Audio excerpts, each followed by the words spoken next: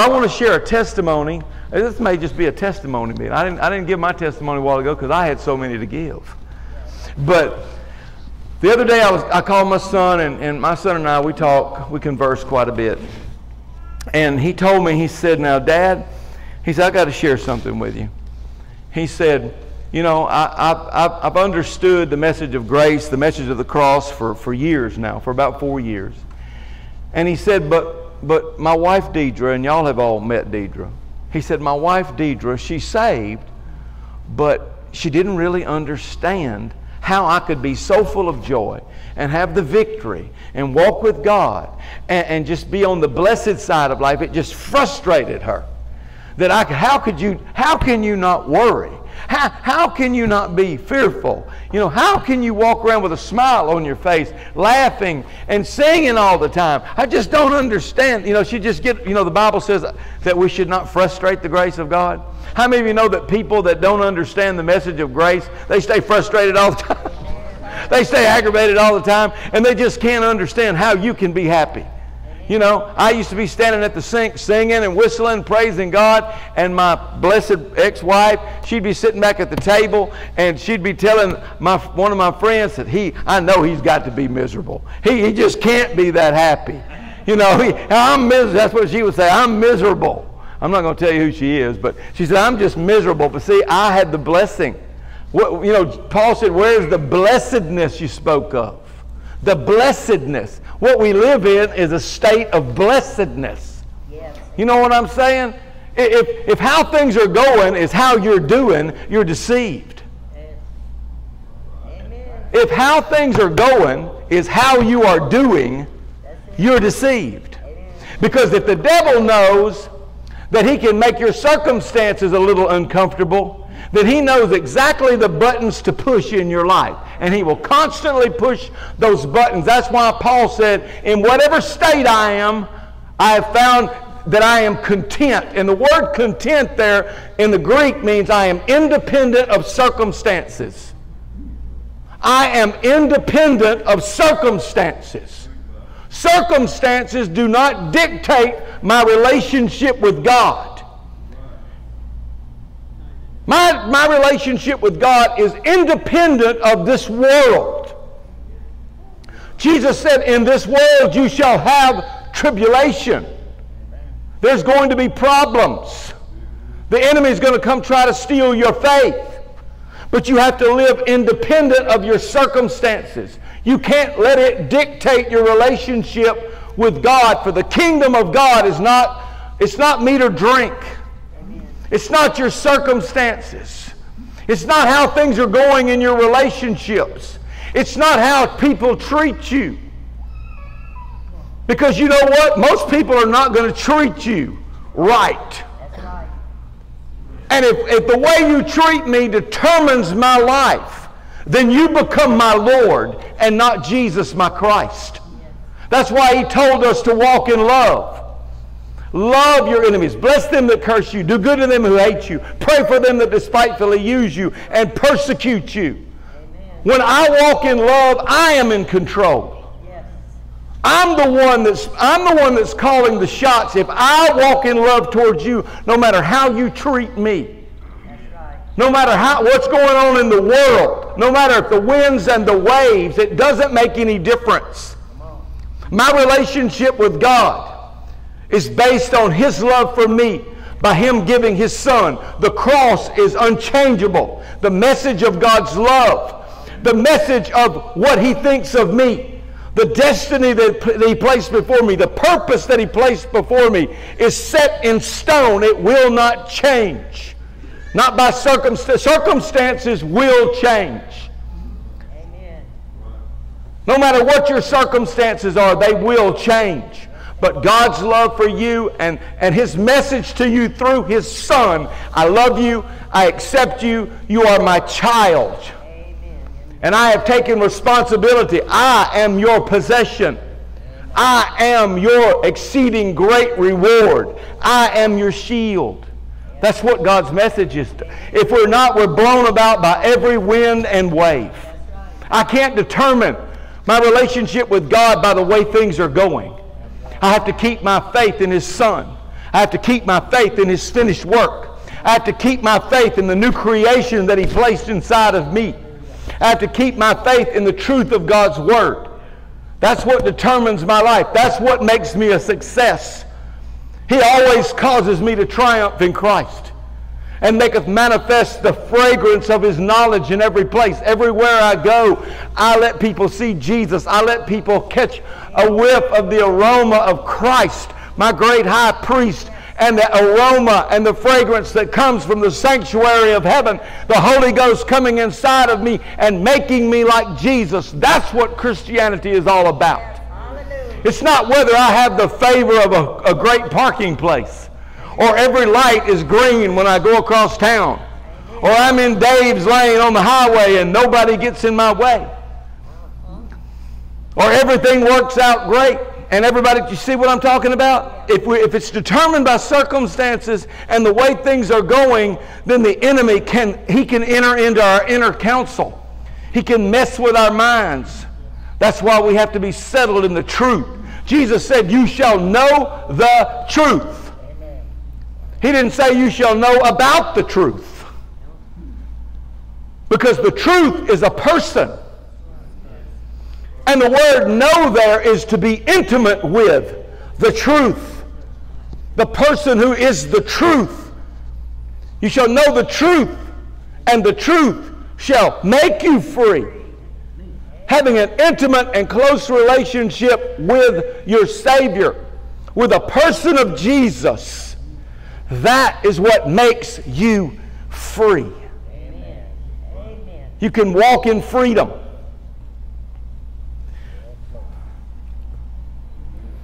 My daughter-in-law, you know, if you keep doing the same thing and you're expecting different results, what do they call that? Insanity. That's exactly right. So my daughter-in-law, bless her heart, I love her. She'd been frustrated. She told me. She actually told me and began to weep when she told me. She said, it just wasn't working. You know, I knew I was saved, but she said, I never felt worthy. I never felt like, you know, I could enter God's presence. I just felt like I wasn't measuring up. Excuse me. And she said, you know, she said, I decided that I needed to study the Bible with my husband. So instead of watching The Bachelor, all those really successful people in Hollywood, yeah, you know, yeah. Those people that really have it together out there. Yeah. Oh, man. She said, I decided to study the Bible with my husband. You know, it's biblical. The Bible says the husband's supposed to wash his wife with the water of the Word, share the Word, share the knowledge of God with his wife. It's supposed to be a partnership. You know, he's supposed to be the spiritual leader of the home. You know, and so she became willing. She said, you know, he walks in victory. I'm gonna see what this is all about. You know. And I know Dietrich would go to church, he'd get, and I'm going to call her name, I hope she don't watch this on the internet. But she said, you know, she'd go to church and get blessed, you know, and feel the presence of God. But how many of you know you can go to church and get blessed and walk out and just fall flat on your face if you don't know the truth, if you're not intimate with the truth? And you can not be free. You can experience the presence of God because you're a child of God, yet not walk in victory. You know? This is the victory that overcometh the world, even our faith. That's what the Scripture says. So if you're not walking in confidence and faith, you know, you're gonna feel like a failure. You're not going to see yourself as a victor. You're not going to see yourself as triumphant in Christ. So she said, I went into the bedroom with my husband after we put the kids to bed. Instead of watching TV, we got the Bible out and started studying the Bible. And we began to study in Galatians, the 2nd chapter, where it says, I am crucified with Christ, nevertheless I live, yet not I that liveth, but Christ that liveth in me. And the life I live now, I live by the faith of the Son of God. And she asked Joey, she said, Joey asked her, said, do you understand what justification means? Do you understand what that word means? It means acquittal. You know what it means to be acquitted? If it does not fit, you must acquit. You remember that? Declare not guilty. And she said, I suddenly realized that I had been declared not guilty by God. And all those feelings of guilt and condemnation and shame were lies. And the lie was replaced by the truth of God's Word. And she said, I began to weep and realize that this is who I am. And the life I live now, I live by faith in the sacrifice of the Son of God. My faith is in Him. It's the Lamb that's worthy. And I'm united with Him, one with Him. I'm blameless before God. I'm acquitted. I'm declared not guilty. There is no condemnation for me. See, that's what we need to realize.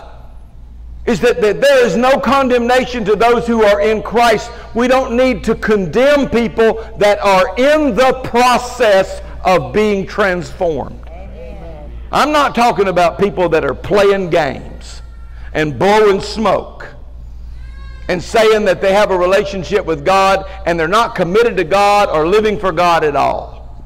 That's not what I'm talking about. I'm talking about people that really have faith in Christ Jesus as their Lord. And they are in the process of being changed from glory to glory. You know, the Word of God is a seed that enters into your heart. And we need to help people with their seed. We need to cultivate that. We need to water that seed in their life so the process of transformation takes place in their life. How many of you were perfect when you got born again? When you got born again, you were just a completely perfect person. Didn't need any more transformation. I needed lots of transformation. You know why? Because when you're born again, God transforms your heart. Your spirit's born again. You become a new creature in Christ Jesus. But guess what? You spend a whole lifetime in this world being pressed into their mold and being twisted and shapen in iniquity. And your mind is not right with God. Your mind thinks a different way. God's got to transform your soul. He's got to restore your soul. He's got to transform the way you think and the way you believe. And then as you do, then your behavior begins to change. I remember in my own life how my behavior changed. But it didn't change all at one time. It was a process, and we need not to condemn people or even ourselves be under condemnation if there are areas in our life that still needs transformation. We need to keep ourselves exposed to an intimate relationship with God, exposing ourselves to His Spirit and to His Word and to the ministry gifts and to the gifts of the Holy Ghost and to the preaching of God's Word. Receive with meekness the engrafted Word which is able to save your souls. He's talking to Christians there. He's talking about the seat of who you are. The part of your being that makes you who you are. Makes Johnny, Johnny, and Brother Allen, and me. And Kenny, that's who your soul is. See, God doesn't want to destroy your individuality.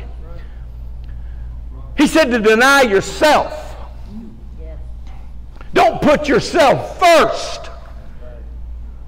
See, there are parts of you that God is going to remove. He's going to remove. And you're to put off things. Did you know that? You're to put off things. Anger, wrath, malice, blasphemy, filthy communication out of your mouth. Lie not to one another, seeing you put off the old man. Let him that stole steal no more. See, that's the stuff we put off. It says for us to put it off.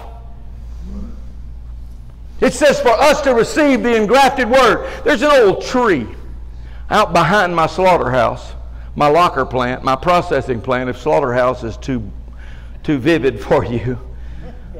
I'm a murderer, I am. I shed a lot of blood in my time. Not men's blood. Anyway. But they got this old tree back there. And it's an odd looking tree. It kind of reminds me of the work that God does in our life. See, your spirit's born again. Instantly. If you're born again and you die, instantly you go into His presence and the transformation takes place just like this. The spirits of just men are made perfect. And then you await the immortality and the changing of your body when Jesus comes back. But in the meantime, if you're still here, it's like that old tree. And it was grafted and planted there by a man named Tom Buckley I've never seen another tree like it except in my uncle's pasture across the road. I think they all grafted them at the same time. The stump is hickory. And the top of the tree is pecan. So the base of the tree is small because hickory grows slower. And the pecan tree is big. It's the oddest looking tree you'd ever see. And that's kind of like us. God takes us in our soulish area, the part of you that makes you who you are, the individual person that you are, your likes, your dislikes, your disposition, your personality, all those things are part of your soul. They're the seat of who you are. And the only way to separate it is by the power of God and the Word of God. But they function together. Your spirit and your soul function together. And so what God does, He engrafts His Word into your soul, and it begins to take on that appearance of a new man.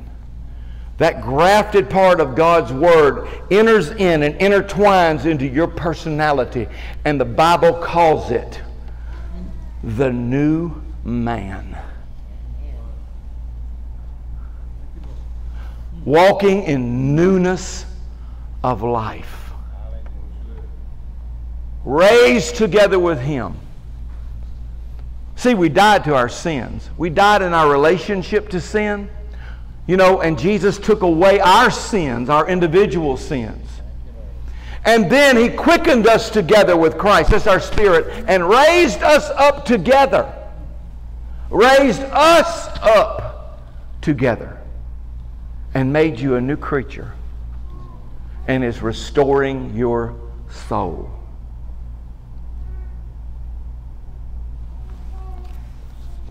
Which is able, the Bible says, to save your soul.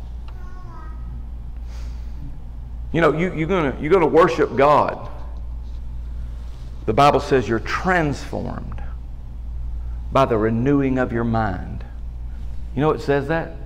The Bible talks about your mind. The mind of the flesh is death. But the mind of the Spirit is life and peace. You see, if we've been trained along the lines of the law to be law doers, to be rule keepers. That mind is death. That mind does not produce life and peace. I'm talking about you keeping rules and laws in order for you to make a good relationship and good favor with God. It doesn't work like that. There's nothing that you can do that earns God's favor. There's no law that you can keep that will transform you. None whatsoever. But the mind of the Spirit, in other words, you're relying on the power and grace of the Holy Spirit in order for you to be empowered to walk and to please God. You can't even love without the Holy Ghost. The Bible says the love of God is shed abroad in our heart by the Holy Ghost that is given us. We're totally and completely dependent upon God. The Bible says, I love this scripture. The Bible says, by grace are you saved through faith. It didn't say by grace were you saved. That wasn't something that happened back yonder. It says by grace are you saved. In other words, the experience that you had when you were born again was a supernatural experience. You didn't earn it. There's nothing you could do. You couldn't pray enough. You couldn't work enough. You couldn't read your Bible enough. You couldn't keep the 10 Commandments enough to be born again. It was a gift of God. That's what the Bible said. It is the gift of God. For we are His workmanship, created in Christ Jesus unto good works. In other words, right now you are saved by grace through faith. Yes. Right now. Yes. Amen. In other words, I'm still saved by grace through faith. Yes. In other words, it's like Jesus said, I am the vine, you are the branches. I'm still dependent upon the life force that flows from the throne of God, like the river that flows from the throne of God. I am still continually, at all times, every day, every hour, every minute, every second, I'm dependent upon His life force flowing from the vine into this branch. I am not independent of Him. And that's how I live in victory. That's how I overcome the world, is by His power. That's what the Bible talks about when it says that the promise of the Spirit.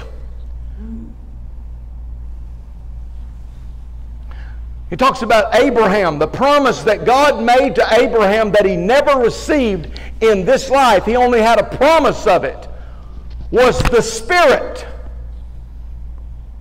The supply of the Spirit is the promise that God made to Abraham that you and I enjoy today.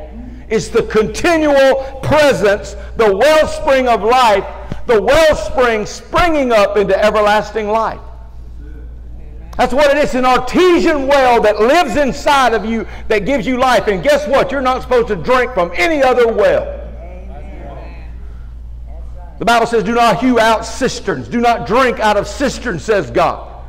Broken cisterns that can hold no water. You have a wellspring of life living inside of you. It continually imparts life to you to empower you to live a victorious Christian life. It's not a pump, it's a spring. The law was a pump. Anyway, I got to get back to my daughter-in-law before I run out of time. And she said, I suddenly saw it. I suddenly saw that it didn't depend on me. But it depended upon Jesus and what He did for me. And He ever lives to make intercession for those that come to God by Him. Amen. In other words, His presence at the throne of God is the intercession that brings continual life. His presence, because I'm in Him. I'm connected to Him. He's the vine, I'm the branch. He lives, I live also. Isn't that what He said? Because I live, you shall live also. And she found the secret. And she stood in front of me and she wept. And she wept and cried and broke. You know, it's amazing, isn't it? It's amazing that we can stand. I was telling Brother Allen today. We were in Shreveport together. I was telling Brother Allen today. It's amazing that there is such truth in the Word of God, such power and revelation and truth, and yet people can stand in the presence of it and not grasp it, except by the power of the Holy Spirit. You have to have a revelation. You have to see. She became hungry. She became hungry for a revelation from God. Jesus said, he that hungers and thirsts after righteousness shall be filled. Spiritual hunger is the key to receiving from God. We should never be satisfied completely and totally. We should stay hungry for God at all times. I want to share one more testimony with you. And I did fix my truck. It wasn't easy, but I fixed my truck. Thank God. I could have killed myself. I could have had a wreck. I mean, that thing could have fell out on the highway, and I don't keep the speed limit on the interstate. You know, before I know it, I'm doing 90 miles an hour. Especially if I have some hot rod beside me who thinks he can outrun my truck. I looked up the other day, I was doing 90 miles an hour down the interstate. Thank God there wasn't no state cops around. Oh, well. But my son, he called me the other day. I want a quick testimony. I can get it out in about 3 minutes. He said, Dad, Deidre's stepmother has collapsed, and they're rushing her to the hospital, and we want you to pray.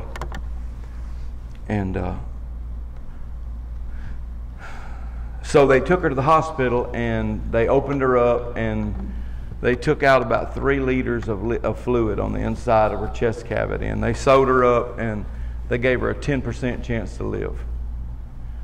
And they put her on life support, and she coded about 4 times. And I started praying, and I do most of my praying in the Holy Ghost, praying in tongues. And when I got off the phone, I started praying. And I prayed from Lafayette to Forest Hill, or about around exit 66 down there coming back this way. That's halfway mark between Lafayette and Natchitoches. When I got there, I started laughing in the Spirit. I called Joey. I said, Joey, I prayed in the Holy Spirit until I got to Forest Hill. I said, I believe I got a breakthrough. He said, well, Dad, I was praying and reading my Bible, and he said, the version I was reading in Psalms 22, when I got to it, it said, it is finished. And he said, I closed my Bible. I said, that's it. God's done it. God's done it. So and she was in grave condition. Grave condition. They weren't expecting her to live. So the family, they rush up there, and they're all gathered around. Joey went in and took some oil and anointed her with oil in the name of the Lord and prayed for her. From that moment, she began to improve. They opened her back up again and took 7 liters of fluid out of her chest cavity. Now, I told Brother Allen this. I never told anybody else this, but I felt impressed that it was her gallbladder that was the problem. They thought it was her pancreas. They were wanting to remove her pancreas. I did not want them to remove her pancreas. I just felt that in the Spirit when I was praying. Well, they removed her gallbladder. Somebody said, how come God didn't take her? I don't know. I don't understand why God didn't take her gallbladder out. All I know is you just have to go with the flow.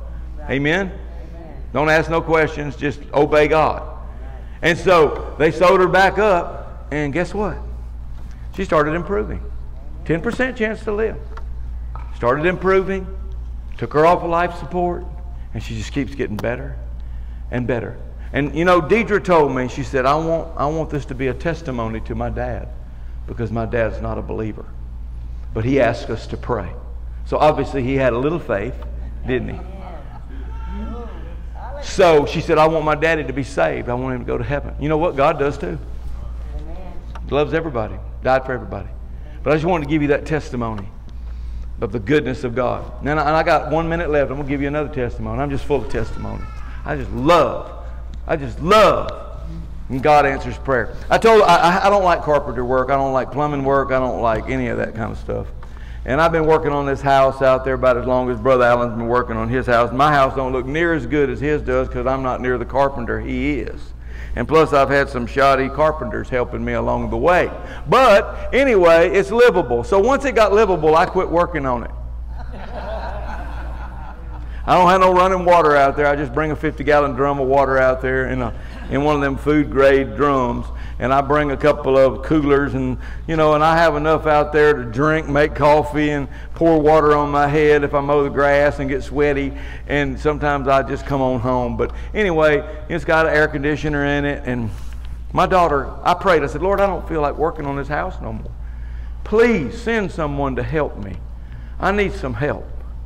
And I said, Lord, I need water out here, and I just don't feel like fooling with it. And I said, my place, I had dozer work done out there, and I said, I need, it needs to be bush hogged. And I said, I don't have a tractor, and I'm gonna have to go rent a tractor and bush hog my place. And I got a phone call, and it was my daughter. She lives in upstate New York. She said, Daddy, it's just too cold up here. She said, me and my husband want to move back to Louisiana, and we were just wondering if you might let us stay in your house. I said, well, baby, I don't have no water out there. She said, that's no problem. We're going to run water. I said, and it's not completely finished. That's no problem. My husband's a carpenter, a plumber, an electrician. He's going to take care of all that for you. I'm like, well, praise God. I said, y'all can stay out there for 2 years free. And I said, if I ever need to sleep, I'll just throw me a mattress on the living room floor and sleep. And he told me, he called me Dad. He said, Dad, he said, I'll bush hog your place for you, put a fence around it, and I'll take care of it for you. Isn't that wonderful? Isn't God good? See, I don't want to fool with it. That's bad, isn't it? I don't want to fool with it. But anyway, God sent. I just wanted to give you that testimony tonight, and I'm through. And God bless you. I just want to inspire you to believe God. I want to inspire you to put your trust in God. who raises the dead, the Bible says. I want to inspire you to trust Him. I want to inspire you to pray. I want to inspire you to believe. I want to inspire you to step out and trust God. And you'll bring Him glory. You'll glorify the Lord. Thank you for that. Amen.